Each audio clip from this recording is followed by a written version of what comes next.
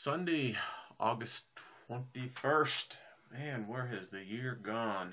I tell you, sometimes I feel like they have flipped the switch on us. So, took some time off. There is a wise passage that says, "Be still, O my soul, and know the serenity of God."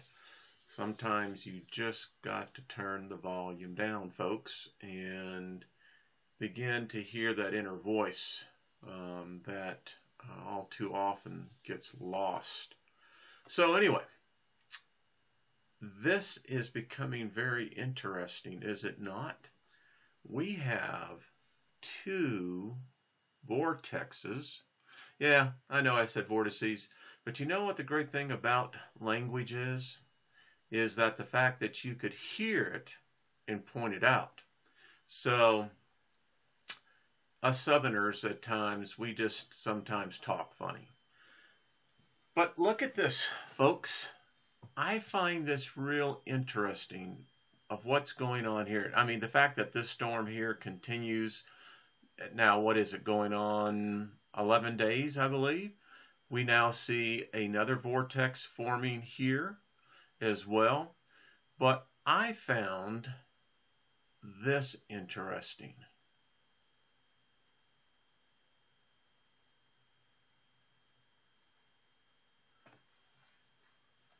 It seems that there's been a split, we know, in the southern jet stream.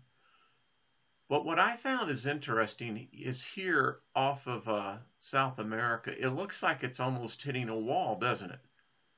And it's splitting, going. Now, this is the southern part of the jet stream, correct? And it's making a U-turn coming back up here, and then it splits off and goes back and gets caught into the new vortex.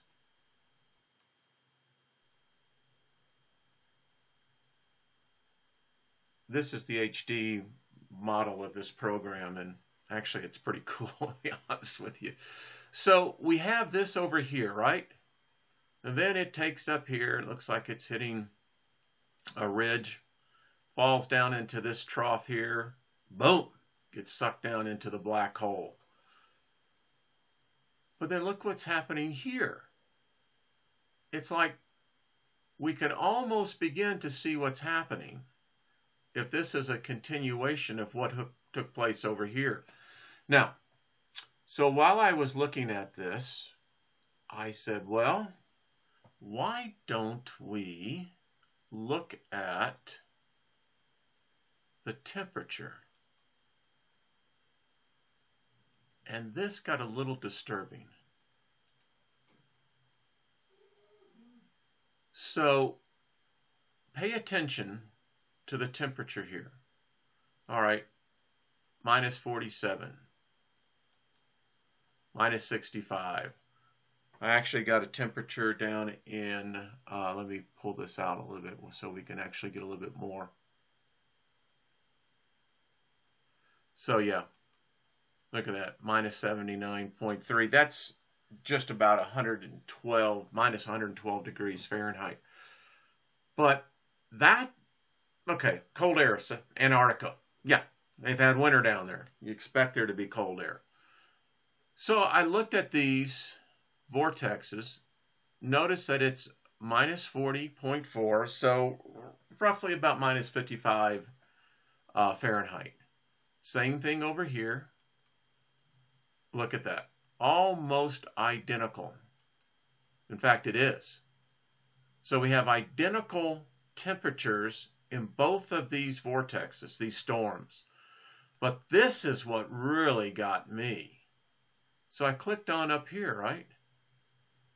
The air, now I know this is at 10 millibars. I get that. But the air at the equator is colder than the air down in the southern hemisphere where these vortexes are forming. I just find that really odd. And in fact, look here. Again, minus 50.1 Celsius.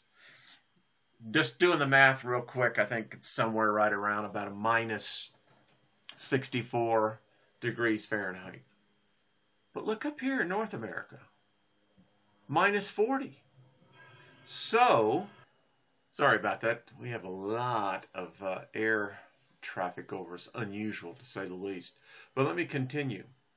So the air is colder at the equator than it is up here.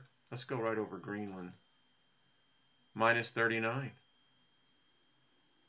So, I don't know. Is this normal? I find it interesting to say the least. So again, so we go down here to 250. Let's see how, I don't know, folks. It just seems to me that both jet streams are undulating, broken, fractured. You can just see the ridges and the troughs.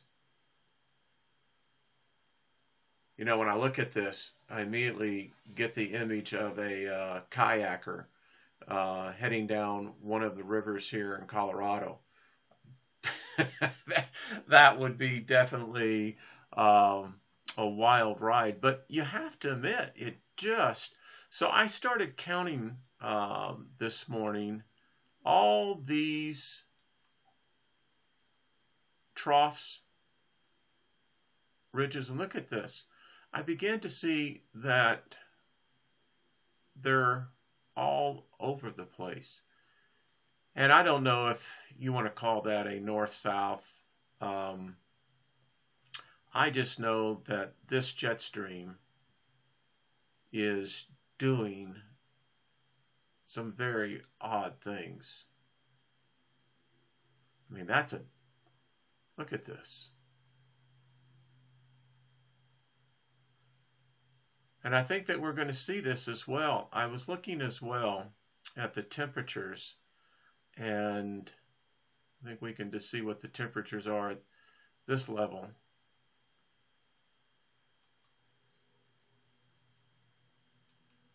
But you can see that the equator, again, minus 40.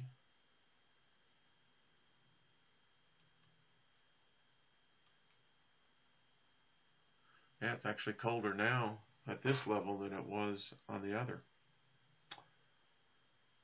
I don't know. Let's go down to surface temperature.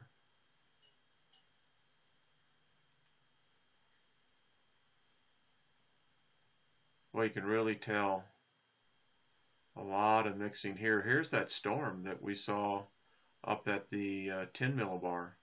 You can see it. And look how it hits this ridge right here.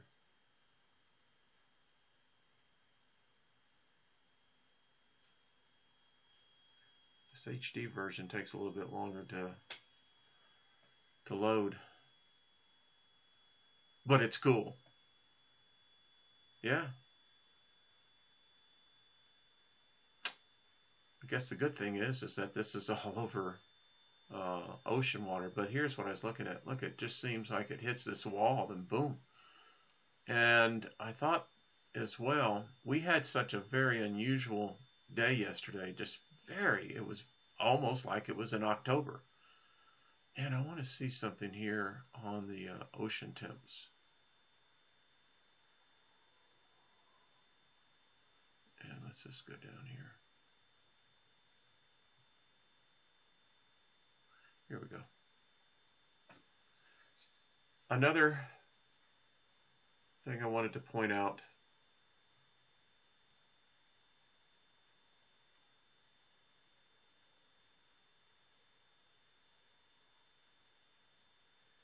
was how far this warm water extends out into the Atlantic. Folks, that's really warm water. You'd expect it somewhere right around here. The Gulf of Mexico. I've heard reports of local fishermen and emails sent to me that the fishermen are seeing the impact of this as well. Very unusual warm water. The fishing is being impacted. And here is the one email I thought that was interesting. So I don't know if you've ever gone red snapper fishing, but you know you have to get out into the Gulf and it's a deep fish. Well, the temperatures at the bottom are warming up. And I just found this really unusual how much warm water is actually in the Atlantic right now. I'm a novice, granted, but does this not seem just a little unusual? And then if you pull back, I believe Dr. Beckwith mentioned how much warm water, and you look at this, folks, there's a lot of warm water in the Atlantic. I did not know this. I was unaware. And when you begin to look at this, you can begin to understand that we're getting temperatures over here as well in the Pacific as well. So is this indicative of something? I don't know. But I will say this, I believe it does bear watching. All right, we'll talk soon.